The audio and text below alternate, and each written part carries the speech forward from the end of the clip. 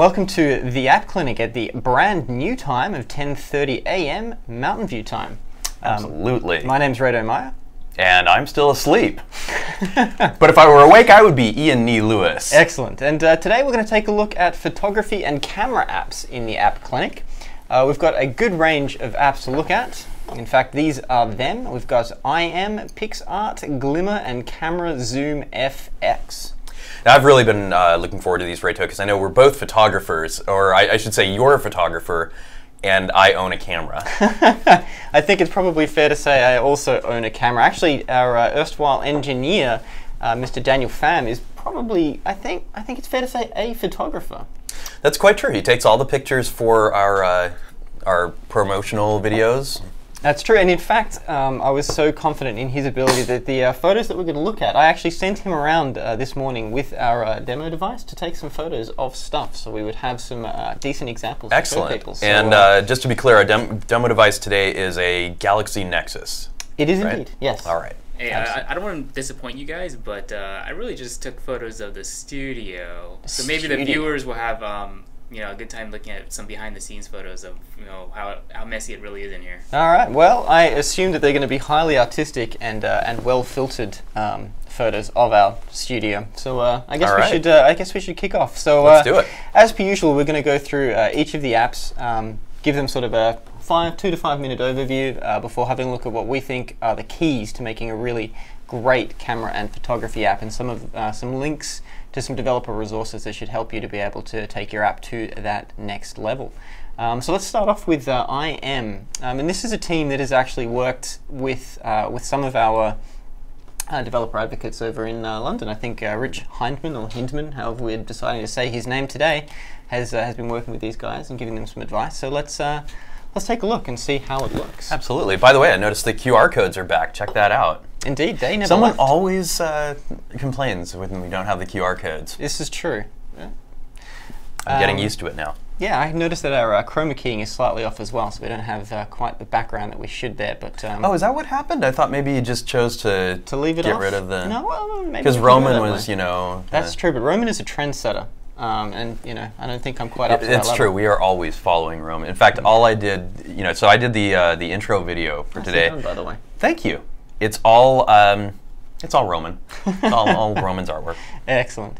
So if we can switch to the phone shot, we'll take a look at. See now, there you go. Yeah. So this is M. So we've, as you can see, folks, we have removed the backwards-facing camera, and we're doing HDMI. Oh, chroma keying is almost right. No, Nope. not going to work. Sorry, guys, I'm trying. That's all right. It's all right. We'll let you continue to do that. So, but what you've got up here is IM. So what it is basically what you'd expect. It's an app which lets you take photographs, lets you apply filters to them, and has a community for sharing those photos with your friends. I think particularly on Twitter and Facebook. It's got the links for that directly. So you can see here your front page is basically what you would expect. It's sort of a rolling list view of all of the photos that your friends have taken. And one of the things which they've done quite well here is they've got these tabs, these tab labels that you can see here. Yeah. And so as people are tagging them, you can go, oh, actually, I'd be interested to see more photos from San Benedetto del Toronto. You click that, and it will take you to a bunch of other things, show you on a map where it's at, and all the other photos. Oh, that's very cool. Yeah. I quite like that. So this passes a big test of mine, which is, can you get lost in the app? Are you going to spend a lot of time just going, oh, cool, I want to see more of those sorts of photos or from those sorts of people? One of the really key features of this app, which I really wanted to highlight, is that they've done a really good job on the UI of the actual picture display. And you can see here they've got this heterogeneous list view, or grid view, I suppose it is. Mm-hmm. And you can see here we've got different sized images all coming together to create something which is quite compelling to look at. And again, you can sort of click through to each of these. Now, this isn't a particularly well accelerated list view, though. It feels a little janky. Yeah, absolutely. Yeah, so that's one thing.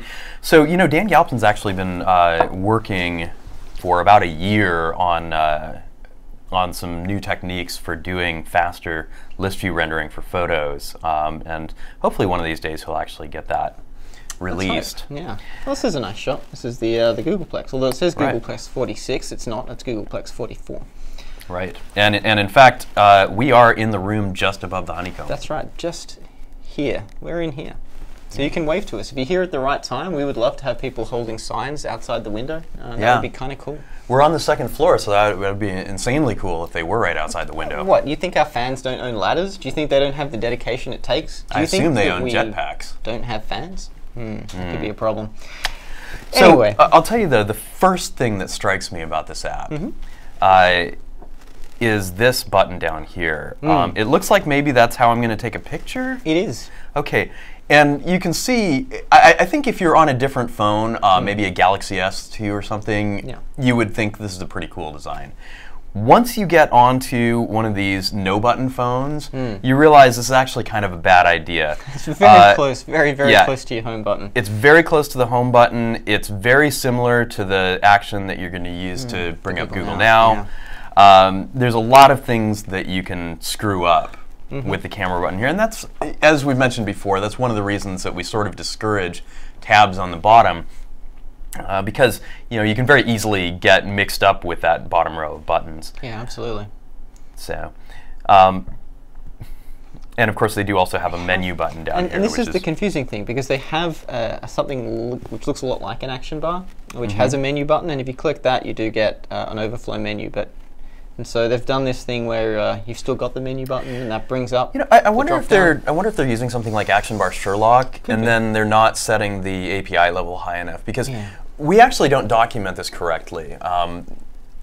It's changed since the docs were released, so you can't absolutely guarantee that thing will go away until your API level is 15. Yeah, right. And we had originally set 11. Okay. Yeah. So make sure it's up to I thought 14, but let's make it 15 and just be safe. So that's one thing, you can get rid of that really easily, because it'll come back for devices which don't have which do have a hard menu button. Okay. So the other call out that I wanted to mention here is that they have implemented the draw pattern. I'm pretty sure they're aware that this isn't quite the right draw pattern, but I wanted to put it out there for other people who may be watching. Yeah. So this is following sort of that prototype G+ model, where the action bar all shifts across, and you can see that here, so everything's moved across. The right model is actually the way YouTube does it, which is that your action bar is consistent. So all of the stuff here along your action bar, this should stay here no matter what. And rather than having sort of a draw icon, you would have your application icon or logo with an up affordance. And so they're clicking that will then leave everything here as it is, and then just have this side part here slide out. So in the same way, but still having the action bar along the top. And I think, so that's kind of the right way to do it, and that's all listed in the design patterns on Android Design. Yeah, and again, it's not that these guys got it wrong, it's that there wasn't a design pattern, and now there is. So. They followed an example, which turns out we decided wasn't quite the right example. All right. Now, I'll tell you, this is driving me crazy, because I'm telling you, so we have two options. You can scoot over, or we can move the camera. I can scoot. Oh, okay.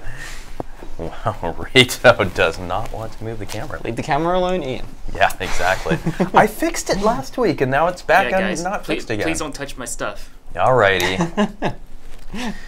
So otherwise, things here work as you'd expect. You have the ability to like. Nice little animation comes up there. You can add comments. They've got a pretty custom UI here with their own custom buttons, but it's consistent throughout. There's a color scheming. There's a design ethos here, which I think works. It passes is it different? Yes. Does it still look good? Yes. Let's try the share here. Probably would have liked to see, so what is standard share intent? That's nice. Probably would have liked to see the actual share button. That's that's something that I think people are getting used to, and as we use that more, it becomes a consistent way to say I want to share something that's agnostic to services or what's hot this way. I mean, I think we've said it before, if this phone had been designed 5 years ago, everybody would have MySpace buttons. Absolutely. And we'd all feel like fools, wouldn't we? The other thing is, what is flag? I think for inappropriate things. Oh, I see. Okay. Yeah. Gotcha. Don't hit flag it for nudity, yeah. Exactly. There is a naked Android right there. All right. Yeah, and I love this. The animation that you got to work See, this is the problem when you have touch targets which are less than 48 pixels. People have trouble hitting them. Small-fingered Rito wins again. Boom. So the only thing that I sort of miss is I feel like I'd like to see that carried out everywhere. Sure. It's always so sad when you see a beautiful user interface and it's been lovingly crafted, and then you get to the point where like the world ends and everything stops and you realize they ran out of time and it's just a normal Android system dialogue. And it's not just Android that does this. You know, I've got plenty of apps on my PC that do this, but I think that, you know, especially for an app like this that's all about beauty, it's worth taking the extra time to make sure that the entire interface follows whatever design theme you've chosen, whether that's the stock Android design or something completely different. All right, so let's have a quick look at the phone taking functionality before moving on. So we'll start using the camera because otherwise it starts to get a little bit confusing. Oh, yeah, it does work. Nice. So, oh, wow. That's awesome. Boom. Yep. That's a winner. That's your new... Dude, that's my new album cover. Absolutely. So I guess that's a tick. Yep. Sure. No, it's just a mole. And so we can go through here and apply all of the usual hipster filters. Let's see if we can make you even more jaundiced, because I think that's kind of awesome. There we go. Yeah. That's a win. So kind of what you would expect, except that it kind of stopped there. So that's a bug. Let's report that to the guys so that they. So that could be any number of things. Yeah, absolutely. Yeah, what build are you running on this? Whatever the latest public release stock build retail? is. Yeah. Okay. All right. So let's move on. So that's IM. Really Awesome. popular app. Got a lot of great comments on the moderator link for that one. So we will be returning to this later on when we look at the prescriptions for a great app. But definitely a good start. Let's take a look at PixArt. Let's. Boom, PixArt. All right. Let's open that up. So right off the bat, we get the follow us on Twitter. So this doesn't come up every time the activity launches, but it comes up often enough to be a pain, particularly because all you have there is a follow button, and you can hit back to cancel it. But you know, we're kind of anti-dialogues to begin with, right? And we're kind of anti-forcing people to do things, you know, to help verify your own brand. You know, go rate me in the store 5 stars, that sort of thing, and follow us on Twitter. By all means, have a Twitter account which people can follow for news, but sort of trying to force them to do so, it's kind of overly attached girlfriend meme. You know, it's like, follow me. No, this isn't cool. Like, people will find it, make it easy for them to do it, but you know, you don't need quite that much validation, I think. Yeah, actually, yeah, it is a little desperate. But okay, so they've got this nice, like, what do you call this? Like a city UI or some sort of urban UI, area UI, something like that. Yeah. So, you know, it's an interesting pattern.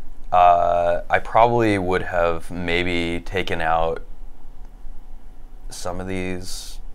It makes it kind of busy. There's a lot going on there. Reminds me a little of it's a shop. That's interesting. But in general, really nice. I mean, the colors are nice and bright. Look, right? Yeah.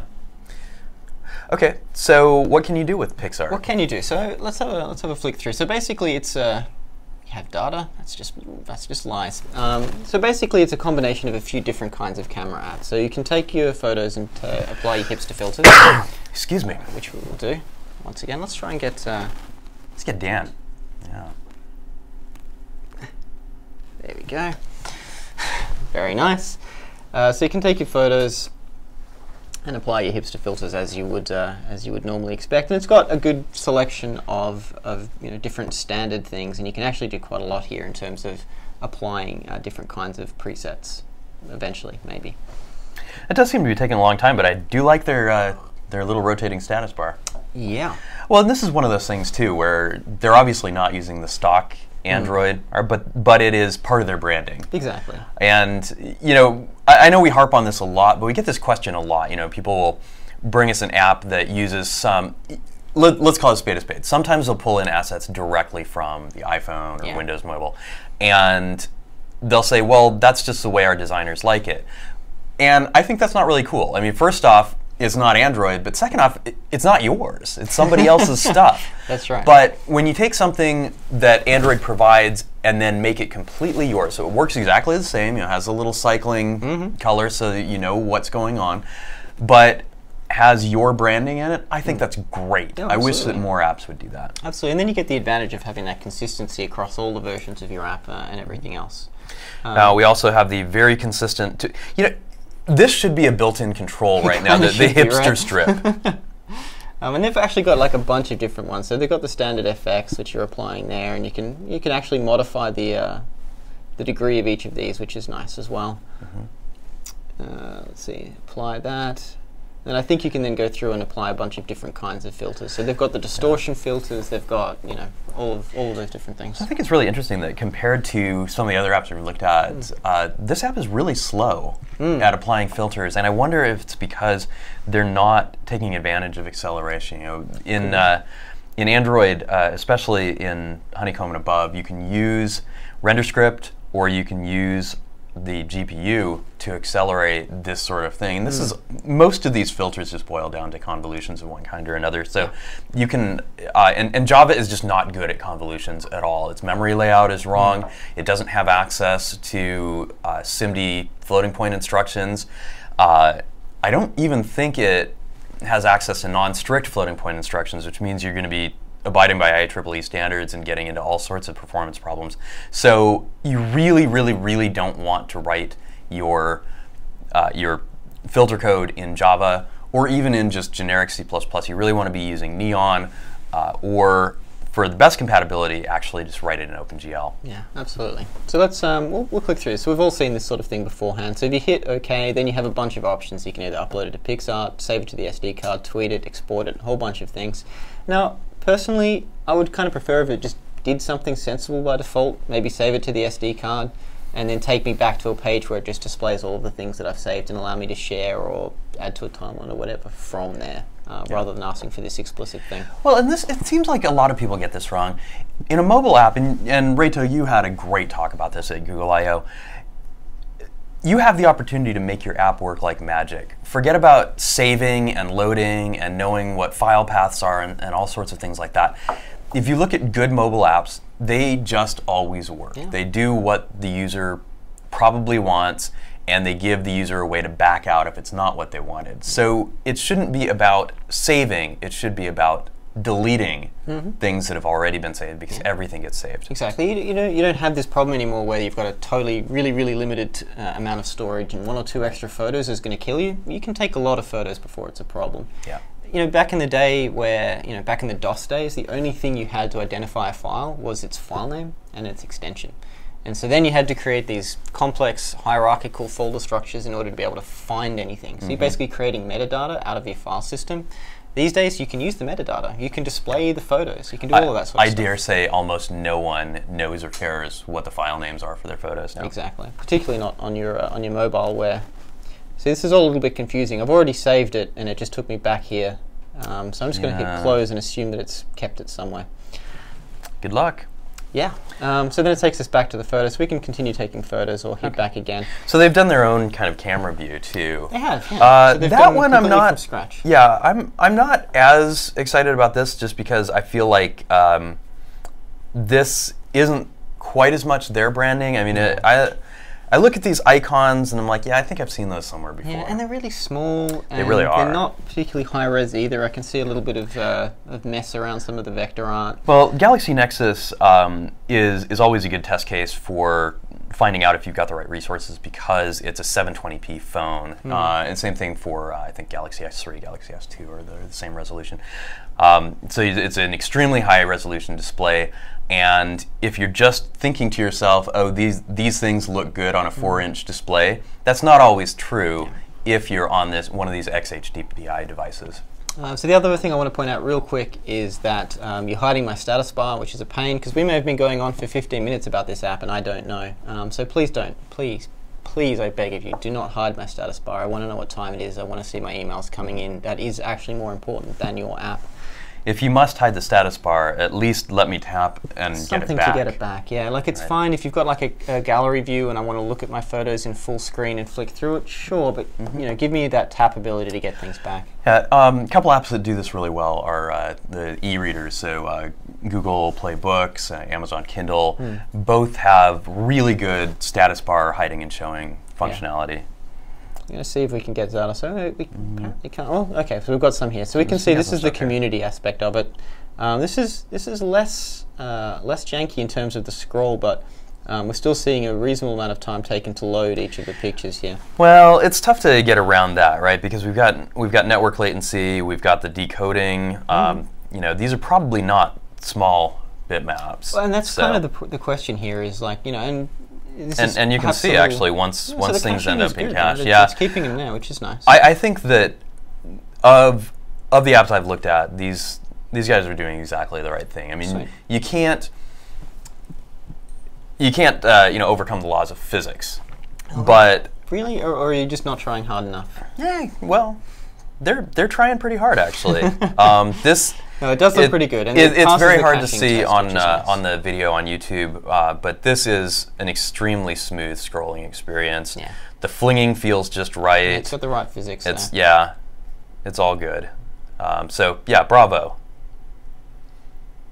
And you click through, and so this is a good experience. You know, you're swipe left, right, and you can see here the physics are right. It's moving at the same speed as my finger, but then I can just do a quick flick, and it feels about right. So they've done a good job. And they've got the pinch to zoom. And then it's always an interesting question, what do you do once you've pinched to zoom? And get to the edge. But this seems fine. I like that. Yeah. I like the idea of once I get to the edge of the picture, as long as I'm able to take it back and undo my swipe across, I think that's the right approach. I'm actually wondering if there's any chance that these guys are actually using Dan Galpin's library, because it does exactly this. It has Possibly. exactly this Or Dan's behavior. maybe seen this and used it as a basis. Quite but, possibly. yeah. I think that these guys are doing everything right as far as the physics there are a little bit. It gets a little funny once you're bouncing off the edge. Whee! It's too much fun for this time of day. And again, we've kind of got this is interesting. So now we've got the menu button on the action bar here, but they've still got the legacy button down here, and that does absolutely nothing. So that's now confusing because it's ambiguous. You know, so at the very least, I mean, really the right solution here is get rid of this. Set your target SDK to 15. You know, at the very least, set it to 16 now. Yeah, exactly. It should always be the latest version. That's a good tip for you guys as well, is always target the latest SDK. There's really no reason not to. It avoids your app. The only possible reason not to is if you have no confidence that your app works on the latest SDK and you're unable to test on any new device or new emulator. Yeah. So I would have sympathy with, let's say, hardcore video apps that are trying to do streaming that's only been supported recently, and is still a little buggy. But in general, your UI should support the latest SDK. Yeah. All right, so let's jump out of this because I'm not actually sure how much time we've spent, but let's have a look at Glimmer.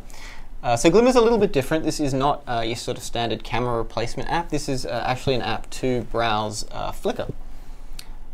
So in terms of functionality, much more simplistic here. You basically, you know, you sign into your Flickr account, and then you can scroll through all of the pictures. Nice. What does Daniel Pham have to say about racers? You guys like that, right? Well, yeah, it looks like you know how to party. Yeah, that was actually at I/O last year. Not this year, but that's actually Dave right, because this Navarro. year it was Train. Yeah, and nobody was partying. I was close enough to Dave Navarro's leg to almost reach out and grab him, but I decided that was probably not a good idea. You decided that would probably be a problem considering the restraining order. Yes. Right. Well, yeah, so for those of you who didn't make it to I/O, This is what it looked like. feast your eyes on some of these shots. That's Mr. Galpin. Yep. Oh, yeah, without his beard. Beardless Galpin. Yeah. That's a little scary. It is. But The master's having a party tonight. But overall, it's a nice effect. Again, you've got the nice smooth swiping between items. You've got the standard action bar along the top here, which behaves in the way that it should. You've got the refresh icon, which works in place. Again, probably no need for an explicit refresh as a primary action, just because the photos aren't going to be updating that quickly. You can probably get away with coming up with some sort of sensible refresh model. Now, you know what I love about this app? Please. This page right here. This is exactly what a photo-oriented list view should look like. Look at this. Yeah, they've done a great job. images. It's all images. They've overlaid text that looks nice. It's big enough. It's readable. You know. Now, one thing that I haven't seen any photo that is just really, really bad for text. Well, there's one. Yeah. But you can see they've overlaid some. Could be a little darker on this one, but yeah, exactly. And that's the whole idea, really. Is you make the photo everything. Don't put little drop shadows behind it. Don't put bars between it. Don't shrink the photo down so it's thumbnail sized. This just looks beautiful. Exactly. I mean, there's all kinds of things here, and you straight away you can see where, you can tell from a photo, even from a relatively small portion of it, whether it's something you're going to be interested in exploring more of. And I think they've done a great job there. The only disappointing thing is it feels like their caching isn't quite as good as the last app. No, you can see here, as soon as you sort of get more than sort of half a swipe beyond the page you're looking at, you've got the white screen. That is understandable, though. I mean, the view pager is sort of set up to do that, and you have to really go out of your way to do cache management if you want to serve lots and lots of images very quickly. I mean, one thing you can do as well, which maybe an issue here, is make sure that you're downloading different sized images as well. So obviously you're going to have the double hit if you click on it and then you have to download the full size image, but at least you're dealing with a smaller memory footprint, faster downloads, faster load times, those sorts of things. Now, right after that, all of a sudden I'm sort of disappointed because back into text mode. Right. That's a shame. Yeah, of course. I mean, this is for your Flickr groups, I guess, and obviously the photos are maybe less important, but I would argue that, I mean, if it were LinkedIn, I'd be like, yeah, photos, whatever. Sure. It's Flickr. You're not there for anything else. Exactly. So it feels like you could do the same thing here, where you're just taking that image associated with the group, make that your full background, and then maybe because there's more text and it's more important, you overlay more of that on top of the text. But when you've got images, look at the way magazines work, right? Like the big advantage of magazines is that you've got rich color, full color. And with apps like this, if you have the pictures, use them. The pictures are awesome. Yeah. So this is looking pretty good. We don't have the hipster filters to go through, so I think maybe we'll move on to the next app, the last one which we're going to look at today, which is Camera Zoom Effects. So this is again so this is just your hipster filters. It's locked into landscape view, which we decided to leave this way to kind of prove a point, which is I don't always want to take my photos in landscape view.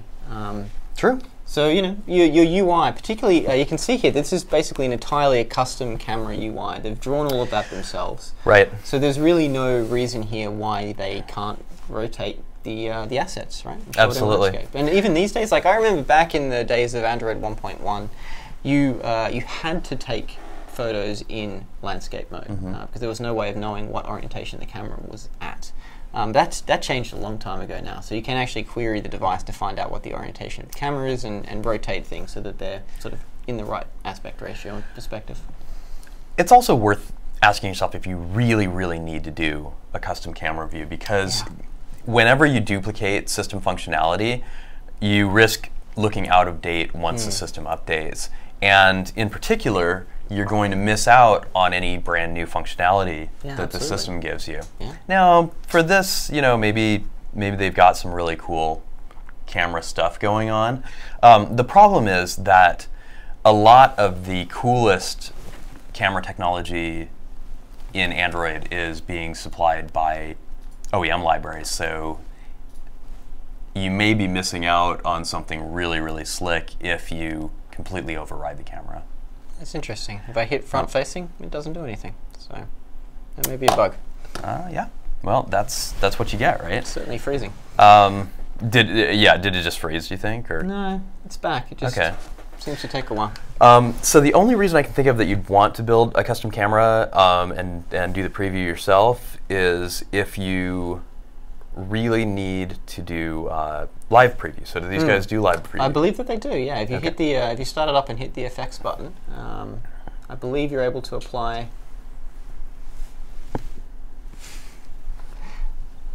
Okay. Let's have a look. All right. Let's see. So maybe this is coloring or random effects. All right. Oh, here vignette. Vignette's always good. Okay, there you go. So they're applying that in real time. You can see that on the edge there. Right. But you'll notice that a lot of the effects that you want are actually disabled in real-time mode. Yeah. Which isn't surprising. It's actually in ICS, we improved things, and in Jelly Bean, we improved them even more. I think there's one extra step that the GL team is talking about, but we've systematically been reducing the number of operations that it takes to do a live preview with effects. So originally, it was extremely tedious, and you had to bring things through Java. Now there's a single copy involved if you're doing the GPU acceleration on your effects. And in the future, at some point, we don't know exactly when, but the team thinks that they can get that down to 0 copies. So you'll be able to go directly from the camera to the GPU to whatever without passing through user mode code at all. Yeah, that's excellent. And in fact, the app which I've seen which probably does the most intensive real-time effects is, I think, Paper Camera. They do a pretty good job of this. Yeah, they really do. Most of their effects at runtime, which is kind of nice. Yep. And they've done a lot of work to make that successful. I'm not surprised. So that's basically the way this app works, and it's got all of the standard filters that you'd expect, and you can apply them to photos either from the camera or from your gallery as well, which is nice. There's no sort of community, picture viewing, sharing functionality built in, at least not that I could find.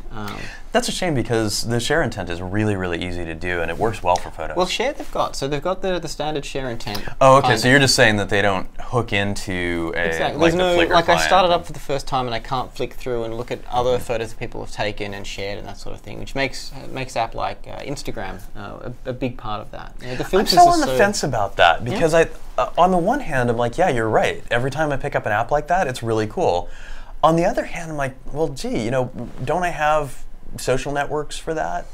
Yeah, it's true. It's true. But I kind of like the combination, particularly if it's not, if the community is really simplified. So it's not about anything other than taking a photo and letting other people see it.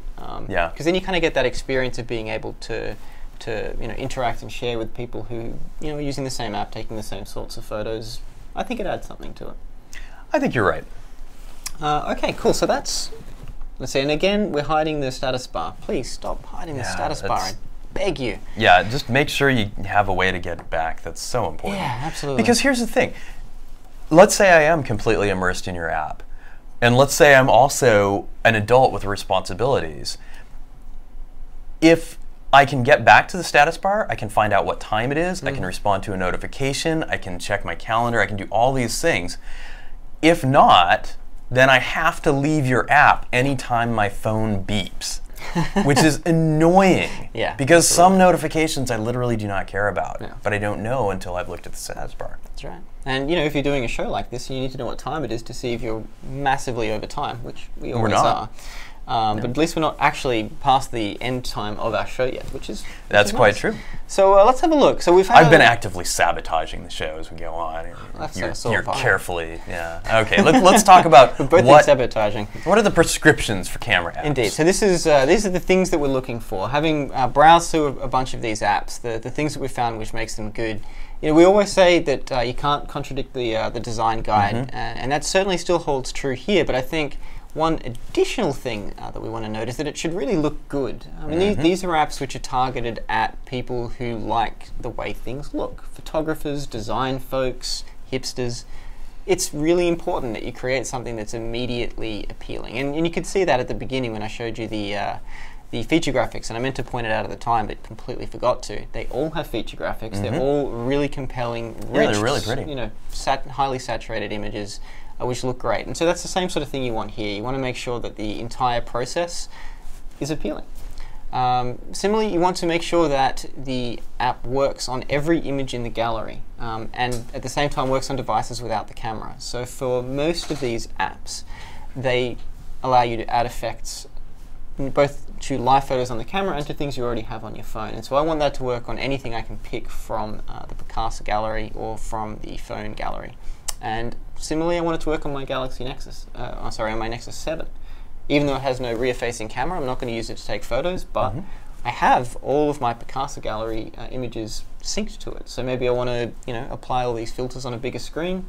It should let me do that. Or you want to just browse your friends' photos. Yeah, exactly. Yeah, I think that's actually one of really the biggest problems that we had when we introduced Nexus 7 was photography apps that just assumed that if you didn't have a camera, you wouldn't be interested in a photo app, and that's just not true. Exactly. And obviously you want to have the standard and some unique hipster filters, which I think most of the apps, which we looked at today, actually managed to do.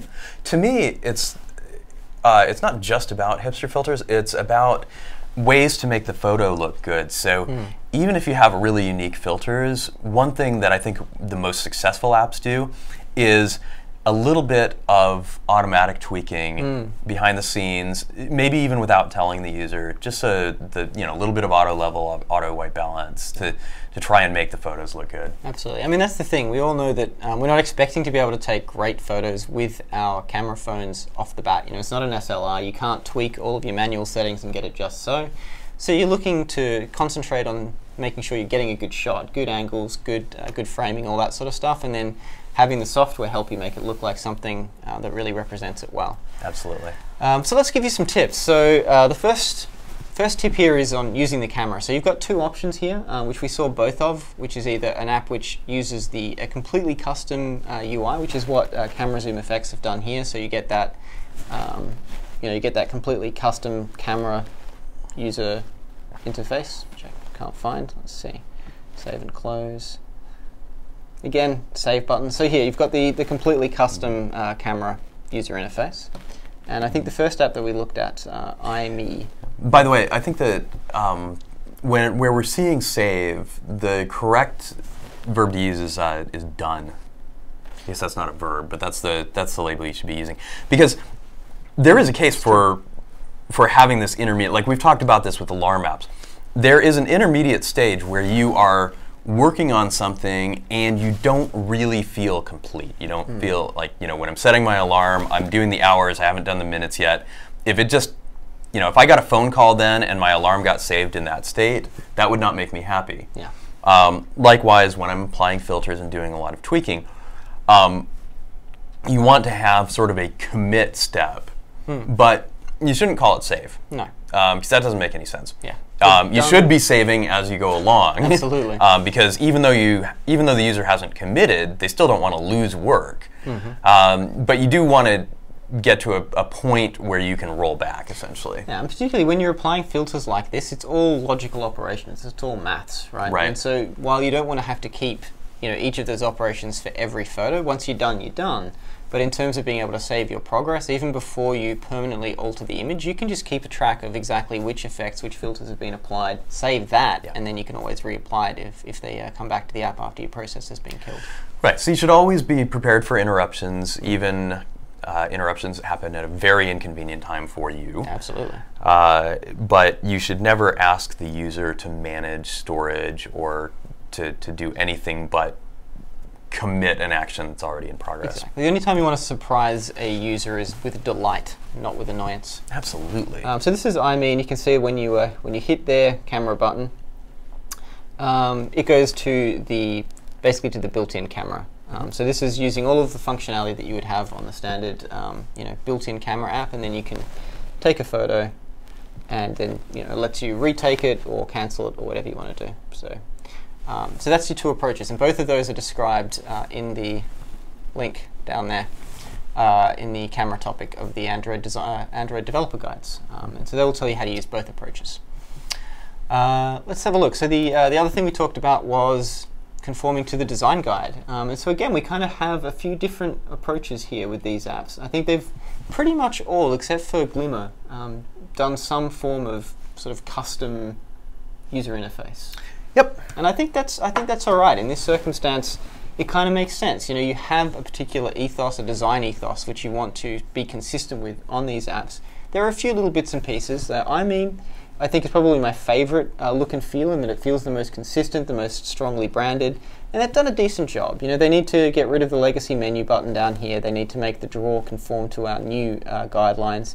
The search here, you should probably be using see, this is a little weird here where it goes off into its own search. This should really just be using a standard action bar. Yeah, that's search. Always annoying. Yeah. Yeah. But I think to a certain extent that's our fault, right? These guys have obviously tried to mimic the action bar pattern, but since our action bar support library is still not done, it makes it hard. It's tough. Absolutely. Yeah. But that's definitely something to keep in mind and something to look for. It's wherever you see sort of these standard patterns, and I have to admit we tend to have a different view on what a standard pattern is based on the fact that we're always using the latest versions of the phones and the operating systems. So that is true. for us, it's like, well, I've seen the appropriate search action bar thing for like a year. Why is it taking people so long? Exactly. So yeah, bear with us. But particularly, for these guys and for other people sort of implementing those sorts of patterns, you want search to be simple. Is kind of the key element here. Right now, search is 1, 2, 3, Yikes. type 4. Well, and what's get to terrible it, too is that it even looks like you should be able to type into that, right? It's this looks like faux something. action bar, faux search bar. Mean, horrible. Yeah, and so if you take the alternative approach, based on the standard sort of action bar version, is that you will have one button here, and that'll expand, and then you type, and then you hit enter, and you're done. So it's sort of only a couple of actions, and you straight away have it. And if you do it that way, it will build your search into a bunch of ways, which will make it easy for you to leverage that across the system. Yeah. Once again, I think the feel that I get from this app is that it had some good people behind it, some really good design, and they ran out of time, and I could tell you exactly where, on every piece of the UI, exactly where they ran out of time and decided, screw it, we're going to ship anyway. That may well be the case. And in fact, we got, I think, a fair amount of good response from the Developer Strike Back show just yesterday. So we're going to invite the guys from IME to join us next Thursday and see if they can give us a bit of feedback on exactly at which point they got to before they decided they had to ship it. Yeah, you know what? Shipping stuff before it's done is for Microsoft program managers. Don't be that guy. Don't be that guy. All right, so I think all of the apps look pretty good. So that's, I think, something which was custom designed but looked pretty good. I should mention, by the way, that I did work for Microsoft. Yeah. I'm not just slagging off. Slagging off a competitor for fun? Yeah. No, you've been there. You've done that job. That's You've been that guy. Yep. All right, and so this is kind of the other approach. So you're looking at camera effects here, and that, again, is totally custom, but I feel like here, it's not really adding to it. It makes it a little bit harder to navigate, harder to understand what's going on, and for not a huge amount of gain. This doesn't look incredible. Those touch targets are tiny. Tiny touch targets. Yeah, they're really, really difficult to use. So yeah, basically this is a performance disimprovement. Exactly. This is going to make it harder for people to do. I mean, basically, if you've got an app like this, the intention is going to be that they use this instead of their camera app. Right. So every time they want to take a photo, it's going to be with this, including from within other apps. Yeah. So you need to make it at least as easy to use, as feature complete as the built-in camera app, which can be tricky. But in terms of UI here in particular, you want to try and make sure that it is easy to use and certainly not harder and slower to use. Yeah, and again, can't emphasize this enough, especially for apps like cameras, voice recorders, the timers. Anytime that you're doing something where you may not actually be looking at the screen closely, or you may not be concentrating on the UI, it's absolutely critical that you test on some of these newer devices that have no hard buttons. Because if you look at the camera, were we on PixArt? We were on a Camera FX. Camera FX, sorry. If I'm taking a picture, what am I going to hit? What button am I going to hit when I try and take that picture? It's going to be sorry, we're apparently getting Boss Man stopping by here. It's very strange things happening in the corner of our eyes. A lot of people. Yeah. I'm not quite sure why. Oh, hi! I have no idea who you are. Okay, cool. Let's move on. Indeed. So the next thing I wanted to point out was around something which you described earlier. So the hipster filters. So there's a bunch of ways you can do this. It's all basically maths, and Android actually has a pretty good tool for making maths work quickly. And that is RenderScript. Right. And so actually Jeff Sharkey gave a great presentation at I/O this year, which included a big section on how to use RenderScript to perform complicated computational mathematics. And in fact, the example he gave was being able to start creating hipster filters. Yep. And in fact, we have a library of them. Indeed. So that check this out, and that will sort of help you to be able to get those standard things and give you the right processes to be able to create your own more interesting and innovative filters as well. There's also some great resources out there if you're interested in GPU accelerating. RenderScript will actually use the GPU in some circumstances, but you're always better off just using OpenGL if it's something that the GPU can handle all by itself. So one of those two, or if you absolutely must, drop into C and use Neon, but that should be your last resort. And the reason it should be your last resort is because there's currently Intel phones on the market, there's MIPS phones on the market. You can't guarantee that you're going to be running on an ARM device. You could this year, next year, it's anybody's game. Yeah. I think that's one of the advantages of something like RenderScript is that it really does all of that for you. So it's going to figure out the right processor infrastructure to take advantage. Yeah, you know who wrote RenderScript is the guys we hired from NVIDIA. They were on the CUDA team, so there you go. They know their stuff.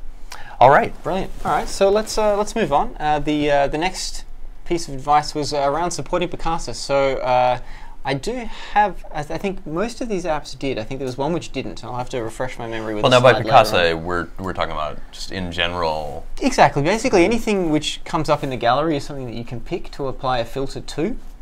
I expect that to work. Right. So I expect to be able to apply that filter to any image which comes back. Now, so would it be correct to say then what we really want to do is support image providers? Exactly. Right. Exactly. Any image provider which can end up in my gallery. Yeah. Right, because this isn't just about Picasa. Picasa is sort of the default because it ships with the device. But we encourage everybody to make image providers, and many OEMs do. We don't actually ship a Facebook image provider as part of Android, but many of the different OEMs, Samsung, Motorola, they have their own builds, and they have a Facebook image provider. Oh, nice. Flickr image provider, et cetera, et cetera. So you really want to be able to work with that so that the user doesn't see something in the gallery, see something that their phone is seamlessly offering without saying, oh, this is special because it came from service provider Y. Exactly.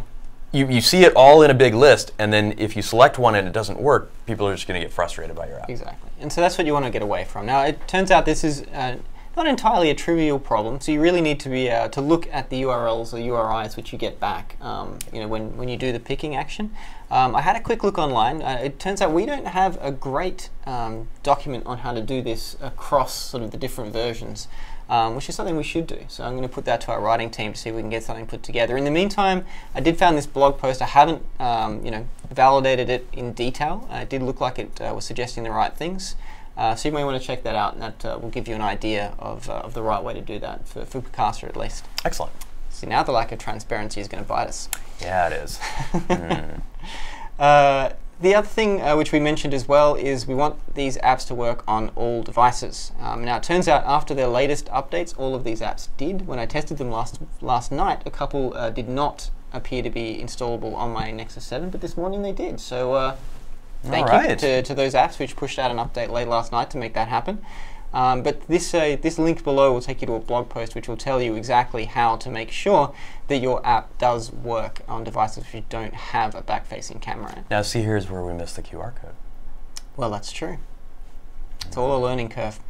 Next week. Next week, exactly. So definitely do keep that in mind. And so the reason why this is particularly important for cameras is because there was an assumption in the very, very, very early days of Android that every device would have a camera. It was part of the compatibility test suite. And since that has gradually relaxed over time to give more opportunities for differences in hardware, we have had to maintain that assumption that if you are asking for a camera permission, that must mean that you need a camera for the device. And that's no longer the case. And so you have to explicitly say, hey, I know that I have asked for the permission to use the camera, but even if the camera isn't there, that's fine. I'm still happy to run. Right. You need to mark that optional in your manifest. And in addition, one thing that I personally find very confusing, and I think maybe other people do too, is remember that camera in this case means a rear-facing camera. A front-facing camera is something completely different, yeah, that's which totally is not a different camera. Yeah, it's front-facing camera, not camera. And I mean, I know a lot of this stuff is going to seem weird and arbitrary, but it's really just there to ensure backwards compatibility. So where beforehand camera meant rear-facing camera, it just didn't say that it meant rear-facing camera. And we can't change the string because that will break all of the apps which have made that assumption beforehand. So it can get a little bit confusing, but that's why backwards compatibility is no joke. Okay, so that's basically all of the things in terms of prescriptions and the advice there. So we've got a couple of minutes because the next show isn't starting. Yeah, we're doing great. I thought we were doing an hour today. Oh, we are. We've got. Officially we've got an hour, 8 right? minutes. All right. Well, let's get on to the recap then. If you think that we're going to finish off in less than 8 minutes, then I think you're sorely mistaken. Oh, lightning round! So this is the prescription. So we just looked at each of these in more detail, and so let's take a look at each of the apps specifically and see how many of these they managed to do. Today, I have not used green as a way of saying that they've done it. I've left it in blue so that it doesn't disappear into our background. Okay. So this is our first app. Not that was a problem, by the way. But, yeah, but it was hard to see that meant good because it could be any color based on whatever was behind it. Quite true. All right. So what they did really well here, they offered the standard and unique hipster filters. They have the community of photography, which was really easy and fun to browse through, and it works on devices without cameras, so you can just enjoy looking at photos on whatever device you happen to have. What they didn't do was support every image in the gallery. So this was the app where when I clicked through to try and apply a filter to something from my gallery, which is all stuck in Picasa, I can't access this image. So that would be probably the #1 tip for these guys would be please do make sure that works. And we're happy to help provide the information you need to make that happen. And it does look great without contradicting the design guide. I gave that one a yellow just because there's a couple of little things: the search bar, the draw pattern, the menu button, those sorts of things. Which well, they re-implemented the action bar, which is always tricky because you're going to get something wrong, and even if you get it perfectly right, you're going to get broken by the next version. So hopefully they can move over to an Action Bar Sherlock or Action Bar App Compat and start using something that Google's supporting directly, and that'll make their app easier to maintain, I think. Exactly. So I think this was a great app. I really like the look of it. I can see why it's so popular. I think if you add that support for Picasa or for generic images in the gallery, then I think you're onto a real winner. Second app we looked at was PixArt. Again, so this ticked almost all of the boxes. It supports every image. It offers the standard and unique hipster filters. You've got the community stuff there. Works on devices without cameras, so it's pretty good. Again, I gave it a yellow against the design guide. In this case, they've done the action bar correctly. They've got the search filters and everything else. I think where I got a little more concerned was around things like the camera, which again, they've got the custom UI. It doesn't seem to be adding a lot. And the shutter button is not only tiny, but directly next to the home button, where my thumb will very easily slide over and hit that. Very easy to hit. But very bad idea. So that's that's a concern. And I also found that once I started sort of tunneling into this app a little bit more, it started to get a little more difficult to navigate, a little harder to understand what the navigation patterns were, what some of the usability stuff was. So they've done a really good job on the front page. But it sort of starts to go downhill a little bit after that, once you navigate past that first home screen view page. Right. But I will say that they did a great job on their image list. They look really, really pretty. That's a great example of the right way to do that. So yeah, nicely done. Absolutely. Third app was Glimmer. So this was the Flickr viewer. So obviously that gets red dots for anything to do with applying filters, because that's not what this app does. That's a little unfair. Yeah, I was going to abstain. Maybe it should be a black dot. I should just white dot. I should just remove them, right? Right. Just get them out of there because it's not really appropriate. But it does look great. It's great looking UI. It's all about the community of photographers. It works on any device. So again, it's a much more simple app than some of the others we looked at today, but they've done a really good job with what they've done. Absolutely. All right. And last off, we looked at Camera Zoom FX. So this didn't have the community of photography, didn't have that ability to see other photos that people have taken with the great app. And I don't know, I like it if for no other reason than it shows you what's possible with a camera phone and with their app. So it's kind of great advertising for your own app if you have that in there. And similarly, the design guide issues were a little bit questionable in terms of how much value are you adding by creating this new skin for your camera. Really small icons, a little bit blurry. So I think they can do a little bit there to really make it a much better app. Mm-hmm. So that's all. That's all we wanted to look at in terms of apps today. We've got, I think, 3 or 4 minutes left to go, which is nice. We are going to pass on each of the apps we've looked at today to the guys, to Roman, Nick, and Adam, to look at in Android Design in Action on Tuesday at 10:30. So definitely check that out. I'm not sure which apps they're planning to look at today, but it'll be amongst those 4. and keep an eye on the Android Developers Plus page, and we'll announce exactly which apps those are, hopefully later today. Absolutely. Once again, join us next Thursday when developers strike back against both Reto, myself, and Roman and his crew. See what they think of the suggestions and criticisms and potentially new designs that we've suggested to them. So make sure, if you are one of the developers we talked about today, do make sure we have a way to get in contact with you so we can invite you to the show. And if you are one of our viewers and have questions for the developers, again, let us know in the comments to the events, to the G+ event, and we'll be sure to put those questions to the developers when we have them live via Hangout in the studio. Now, if you're a game developer, or you like games, or you like beer, or you're bedridden and just have nothing else to do, don't forget that the Friday Games Review is happening again today and has also moved to another time. We're doing that at noon Pacific, so in just about half an hour. Daniel Galpin and myself be doing that. I'll change from my lab coat into my hoodie, and we'll get down, we'll get jiggy, we'll do game stuff. I'm concerned that you went the Red Bull during the wrong show. You think maybe? I think maybe you did. Or maybe that's when the Mountain Dew is coming out. I don't know. You don't even know. I'm kicking it Elvis style, all right? Wow. This is you gotta get right in the middle. Yeah. Wow. All right, nice. I think if you guys are gonna match levels, I think it's less about getting a Red Bull for yourself and maybe getting a Valium for the That's true. That might be true. That might be a win. We'll see. Yeah. All right. That's pretty much it for us. We are going to look at travel booking and planning apps next week in the App Clinic. Absolutely right. We're getting ready for the holidays, so we figure everybody travels during the holiday, either to be with family or to get away from family. So true that.